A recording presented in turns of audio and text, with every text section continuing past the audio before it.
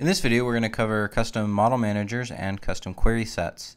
These are the two mechanisms that allow you to communicate with the database through the Django ORM. The first topic we're going to cover is custom model managers. And they're actually fairly simple. You access your model manager when you do a model. Say you have a product model and you do product.objects.filter. What you're doing is you're calling the filter method on that model manager. It just so happens that that model manager is also going down into a custom query set. Instead of getting bogged down more into description, let's actually write some code and see how this all works. First thing that we're going to do is we're going to jump into our model. We're in our Django store that we have written and used in previous episodes, and we have our product model. This is a basic e-commerce product. The thing we want to do though is throughout our code we might consistently pull in only active products.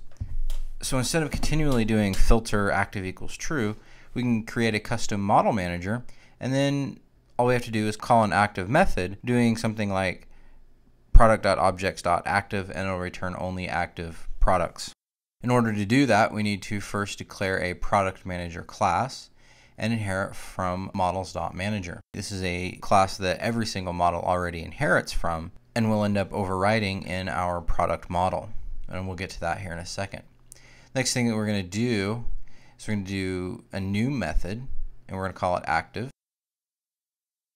And then we're going to return self.getQuerySet. This is a basic query set. It's not custom or anything. And then we're going to do a .filter active equals true. This is normal. This is what we do every day when we deal with the ORM. And that's really all there is to it. We also might want to do a featured product as well. So in that case, the code is going to look pretty much the exact same. We do self.getQuerySet .filter featured equals true. And that's it. That's all we really need to do for our manager to be able to call an active or a featured function and get the results we're expecting back. If we jump down to our product model, we need to instantiate the product manager with the objects. What this is going to do is it's going to use our product manager, which inherits from manager, so it has all the same features that we would normally expect. We've just added to it. So we can still do a product.filter or a product.count or whatever we need to do. We're just adding active and featured to those as well. We can actually demonstrate this if we'll open up the shell and do an import of our model. And then let's actually do some queries. If we do product.objects.all, we get all of our objects. If we do product.objects.featured, we only get one product back. If we do product.objects.active, we get 3 products back. It's really fairly straightforward how we do it.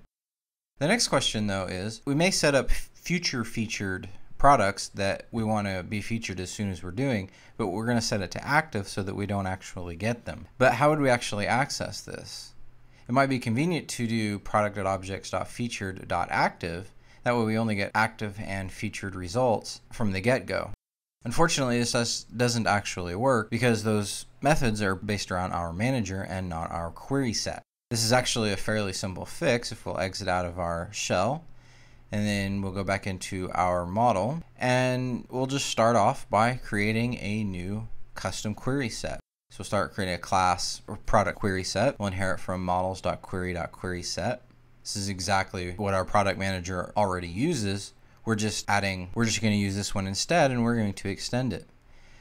We're going to do something very similar to our product manager with our active method, except we're just going to use self instead, since we're using the query set already. So we'll do self.filter.active equals true. And the same thing for featured. We'll do self.filter featured equals true. And now we have our custom query set. Now from our product manager, we need to actually get that query set. And so if we'll override the method in the product manager of getQuerySet and return the product query set, then we'll get the same effect. And all we have to do when we override the getQuerySet is return an instantiated product query set with the current model, which we'll get from our product. The next thing that we need to do is, since we're already using the getQuerySet and we already have a method for active, we can just change this over to the active method, and the same thing for featured. We can just change it over to featured, and we still get the exact same effect as we did before, but now it's based on the query set and in the manager. So to demonstrate it, let's jump back into our shell And then first we'll do product.objects.featured. That still works. Product.object.active, and that still works. Now let's give it a shot. If we'll do product.objects.featured.active, we get a result back. And if we'll do it the long form, we're doing product.objects.filter for featured, and we'll do our filter for active, we again get the exact same result back.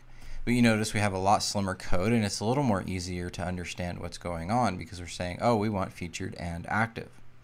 And that's really the power from creating a custom query set, is that we can chain together our commonly used filters. And we can use it with our custom manager, so we have a starting off point for some of them.